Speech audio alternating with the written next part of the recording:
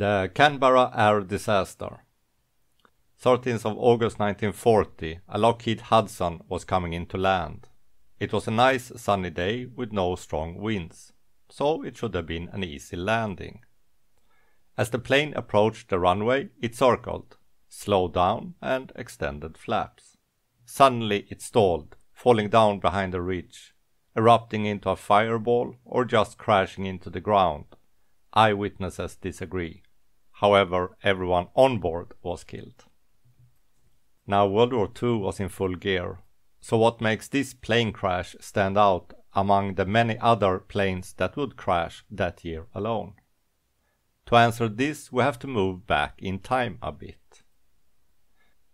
In 1939, Robert Menzies became the Prime Minister of Australia. He created his cabinet.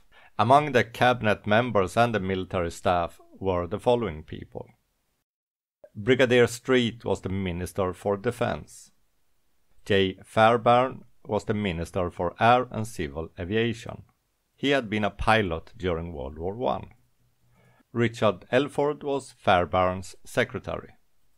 Sir Henry Gullett was the Vice President of the Executive Council.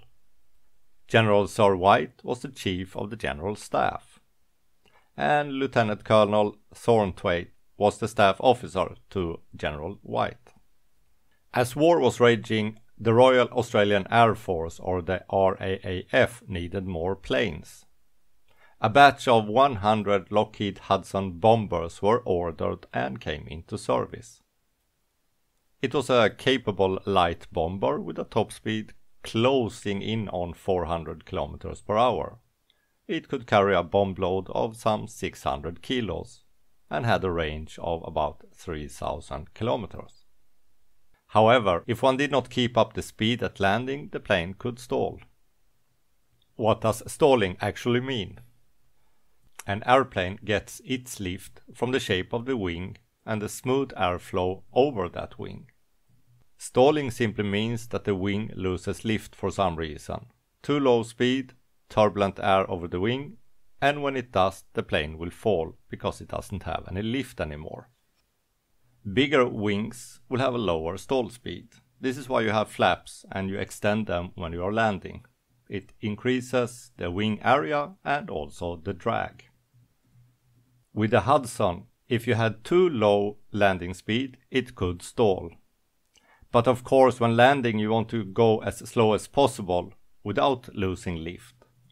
So you need to learn the aircraft, know the minimum speed you need, as stalling on landing is usually fatal. Several accidents involving the Hudson. On the 17th of July, a pilot had stalled it on landing, killing him and his fellow co-pilot. Some of the Hudson bombers were converted into passenger planes. One such plane was A-16-97. That plane was ordered to fly from Melbourne to Canberra, carrying among others Brigadier Street, Fairbairn, Sir Henry Gullett and General Sir White. It took off on a clear day at 9:30 from Essendon, Melbourne.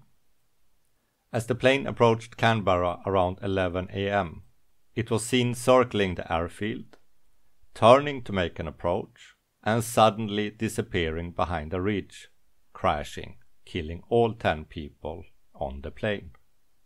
In one swoop, Australia had lost the Chief of the General Staff, the Minister for Defence, and the Minister of Air and Civil Aviation, and this at a time of war.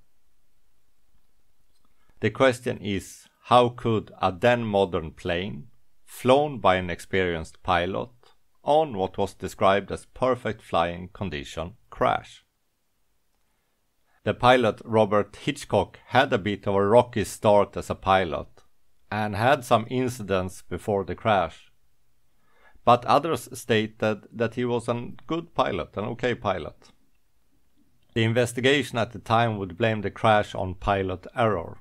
Too low speed, the plane stalled and crashed.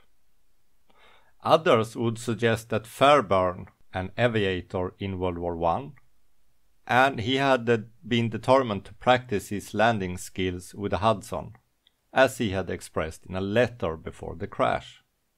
So maybe he was piloting the plane, which could explain the crash in perfect flying conditions. Some witnesses would describe an older man in the pilot's seat after the crash had happened. That would be fitting with Fairbairn. We cannot really know who flew the plane for certain. Most likely it was the pilot Hitchcock. But considering its stalling and Hitchcock having flown the plane before, perhaps Fairbairn had pulled rank and taken control, underestimating the landing speed, stalling and falling to the ground. This is, however, speculations. It is also important to remember that the plane type had some technical issues, so it could also have been a mechanical failure. The crash would topple the Menzies government. The Canberra disaster really was a catastrophe for Australia in 1940, as it happened at the worst possible time, when they were at war. Imagine important members of any cabinet and the head of the armed forces suddenly taken out of the equation. It is not just a matter of replacing the persons, it takes time to get the new staff up and running. And at war, time is usually not on your side. To understand how devastating this crash was, imagine instead the Hudson was a Ju-52 and the equivalent German ministers would have been on board. Or what if this had happened in the USA, a DC-3 crashing carrying General Marshall, and what that would have meant for the US war effort and the Marshall Plan after the war. I hope you liked the video. If you did, give a thumbs up and subscribe, and hope to see you at my next video.